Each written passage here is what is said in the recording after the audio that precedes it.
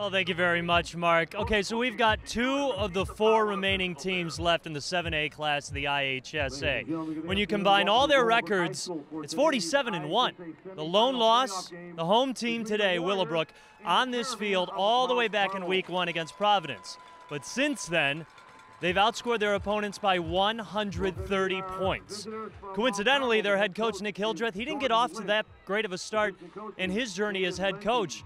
Back in 2011, he was the interim head coach. Guys, they went 0-9. But since then, Nick Hildreth has gone 60-26. How do you get there? Some hard work, some talent, maybe a little bit of heart, too. For Nick Hildreth, it's the heartbeat. That's something that he learned from his head coach in college. It's the motto. His team is adaptive about keeping the season alive and extending the heartbeat. You have this team. Talk about extending the heartbeat.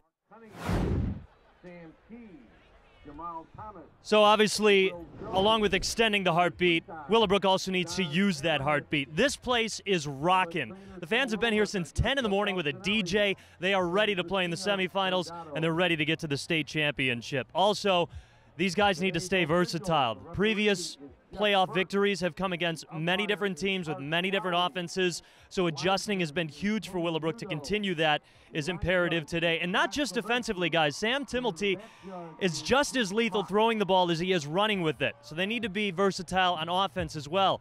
Head coach Jordan Lynch has also talked about the cold weather meaning more of a running game. It's not that bad of weather-wise today, but Mount Carmel is a team that will run the ball more than throw it. Home run balls will happen, but if Willowbrook's able to close that line, prevent the run, they can really limit what Mount Carmel is able to do offensively.